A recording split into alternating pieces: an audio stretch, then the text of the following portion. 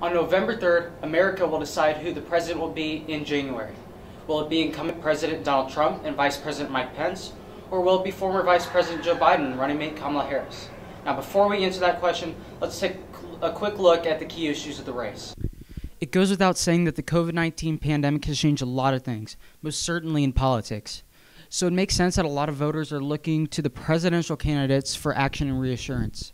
The Biden campaign feels that the president hasn't done enough to prevent the spread of the virus and the 220,000 American deaths. But on the other hand, Trump and his cabinets have argued that they've done everything that they could and that a vaccine is on the way, all this contrary to the statements of Dr. Fauci and others. In light of the death of George Floyd, protests surrounding police brutality and racial injustice have sprung up all around the nation. Joe Biden has continuously expressed his support for the Black Lives Matter movement with statements such as, quote, "I will seek to heal the radical wounds that have long plagued this country." In response, the president and fellow Republicans have repeatedly called for law and order and have echoed arguments that the Black Lives Matter movement is a hate organization. Make of it what you will, there is no doubt that these statements will be on the minds of voters on Election Day. Now, although these issues will headline the ballot this November, there are a few other smaller ones that we need to quickly address. These are the rapid Senate confirmation of Amy Coney Barrett, the current state of the economy, and climate change/global warming. With that being said, who will win? With declining popularity, will Trump be able to come out victorious? Or will Biden maintain his lead and take office come January? I guess we'll just have to wait and see. Until then, we're going to go to Truman students to see what they think about the upcoming election. Will you be voting this year? I will be voting this year. I just got registered. I am. Nope. What are your emotions like? Are you excited, nervous? I guess I'm kind of excited to know that I'll be able to vote, but I'm not on the edge of my seat. I'm pretty excited. I feel like it's going to be a monumental part of history, a pretty big election. Have you done any research about things like who you're voting for in Congress and taxes like that? Not so much with Congress. For the presidential election, a lot of my research I just have to do because it's debate. As far as what I've learned from that, I'm just a one-issue voter on China. That's all that I really care about in the election. Just looking over policies of both the candidates, kind of really trying to figure out what I want. It being your first time voting, just walk me through how you're approaching the election. I'm going to drive up to the polling place. I'm going to strut in there, let them know why I'm there. And I'm going to fill in those bubbles like it's nobody's business. Just really trying to do my research, trying to make an educated vote, not too biased, not, For you, you're so close to being able to vote, but you have to wait another 4 years. Is it frustrating knowing that you won't be able to contribute to an important part of your future? I wouldn't say it's frustrating. I mean, every 4 years, new president gets reelected. And for me, this is, since I'll be 18 after the election, a few months after the election, this will kind of give me an idea of, what I got to learn from this election for the next election, like when I'm voting, what I'm looking for exactly, so. Most people are familiar with the presidential election, but not so much with local and statewide elections. So we're going to take a quick dive into what's going to be on the ballot in November. In terms of the state, there are going to be 5 different elections on the ballot. These include the governor, lieutenant governor, secretary of state, state treasurer, and attorney general. But the one receiving the most attention is the governor race between incumbent Republican Mike Parson and Democrat Nicole Galloway. Like the president, Parson has come under fire for his handling of the pandemic. In fact, he and his wife contracted the virus themselves. For this, he's expected to face tough competition from Galloway. There's also a big race in local elections between Emanuel Cleaver and Ryan Dirks for a spot in the U.S. House of Representatives. Although Cleaver has held his position for 15 years, Dirks is running an aggressive campaign against him. Additionally, there are a few other positions up for grabs in Jackson County. These include State Senate, State Representative, Jackson County Prosecutor, and Jackson County Sheriff. Aside from elections for office, there are a few more things you need to know about. 10 judges among the Missouri Supreme Court, Court of Appeals, and 16th Judicial Circuit with its associate counterpart will run to retain their seats. Additionally, 2 constitutional amendments are also up for approval or disapproval. To conclude, there's a lot on the table this November, so make sure to familiarize yourself with all the candidates, justices, and amendments so you can make the right decision come Election Day. Now let's head to the decision room where we will make prediction as to who will win the presidency.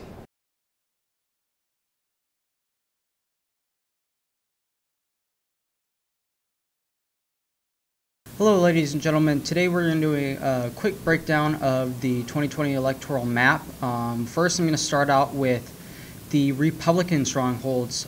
So we're going to mark any state that's going to be a Republican stronghold. That is going to entitle Wyoming, Idaho, Mississippi, Arkansas, Louisiana, Tennessee, Alabama, Kentucky, and West Virginia.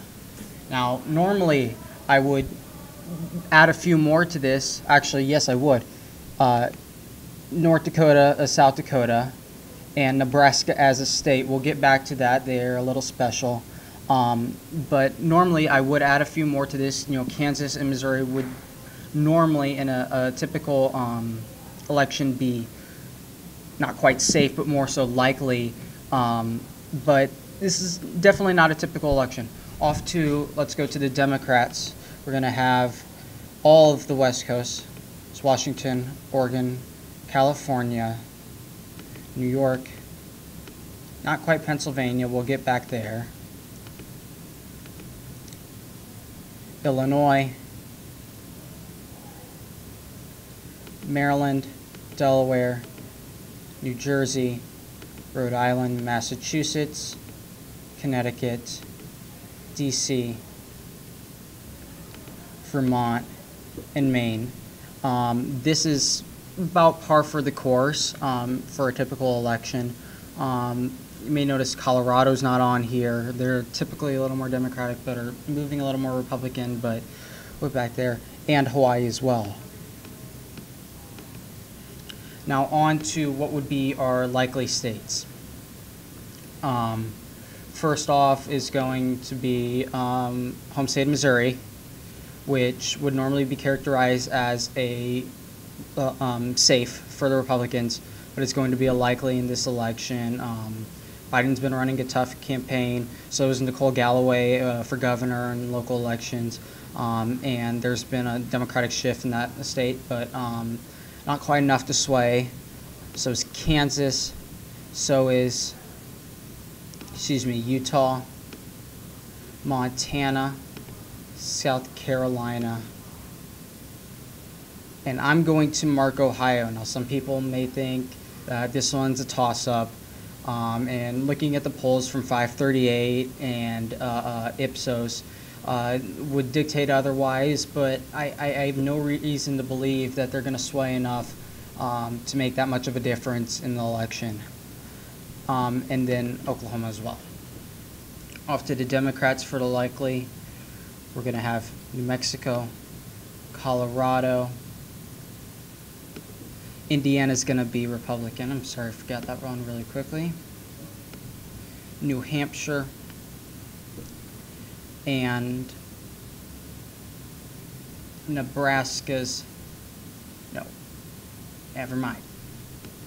Nebraska's 3rd and 1st district will be Republican. The 2nd district, which we'll get back to really quickly. And then I'm going to mark Michigan as very much likely for the Democrats, as well as Nevada. Now, both of these are relatively close in the election, but I'm fairly confident we're going to go to Biden. They're both polling well for him.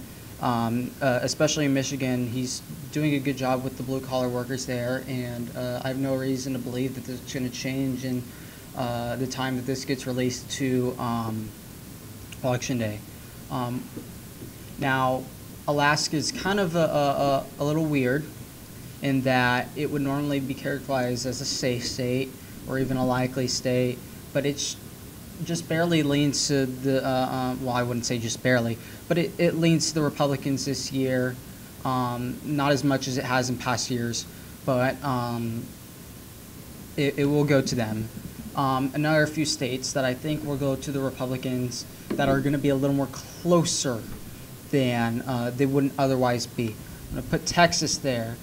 Texas, there's a recent poll showing that Biden leads just barely in Texas, but Texas has been a Republican state, and I have no reason to believe that they're going to switch that anytime soon. As well for the Republicans, we'll get back to Florida. I think the Republicans will come out, Trump will come out in North Carolina, and win the election there by a close margin, albeit, but he'll still come out victorious. Let's go to Iowa. This one is definitely a state that I think Biden could win. He doesn't need to win it, but I think he very much could win it. But I still think it's going to go to Republicans either way. Also, that I think is going to go to the Republicans. Maine's 2nd district. Now, the case with Maine and Nebraska is that they have a statewide, so 2 electoral votes from each of those states go to the Electoral College, but then they're separate districts. Nebraska has 3 separate districts within them. The 1st and 3rd, I believe, will go Republican. The 2nd one we'll get to in a minute. And then in Maine, there are 2 separate districts. The first one is definitely a Democratic one, and I think the 2nd one is going to be a Republican vote this year. So let's get to Nebraska's 2nd district. I think it will go just Democratic. Not sure by how much. It's definitely kind of a toss-up right now, but I think it's going to lean to the Democratic favor. Also that I think is going to lean to the Democratic favor is Arizona. Again, another close state. So is Minnesota and Wisconsin. Now, these are big states in this election. Biden's key to this election is the Rust Belt, and if he wins one of them, I feel like he's going to win all of them. That's been the case with most election. If one candidate wins one of those states, they win the rest of them.